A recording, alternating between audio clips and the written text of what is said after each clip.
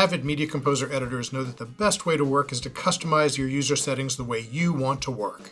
You'll find settings under the File menu. You can, of course, map this to a key, or this could be docked into the new UI if you would like to do that.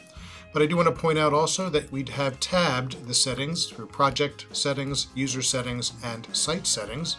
And your user settings, you can simply go in and change things like your bin settings, your composer settings, your timeline, and your interface. Now you'll see here that the interface I currently have set up is a darker interface with my highlight color of gold, but I'd like to create another setting. So if I right click, you'll see that I can open up the settings, delete the setting, duplicate, or restore to default.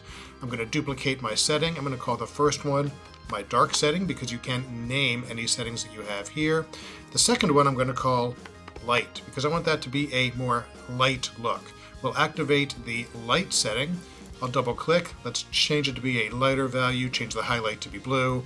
We'll apply that and we'll see that change. But what I want to point out is I can now quickly switch between my different settings. Create as many settings as you would like, save them, duplicate them, do whatever you'd like. Again, fully being able to customize that at any point.